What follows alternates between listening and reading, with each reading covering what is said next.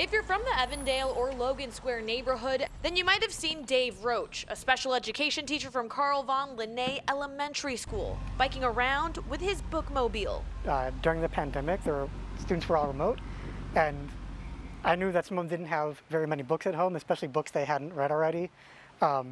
With libraries being closed, or being parents not having time or wanting to go out, and having a lot of books in my classroom, I wanted to get the books from my classroom in a kid's hand. From the help of a grant from the National Writing Project and the Panda Fellowship, and some donated books from parents, Roach was able to create a library on wheels. Students can take up to 2 books a family. About 2 weeks later, I will contact the families about when I'm going to come out again.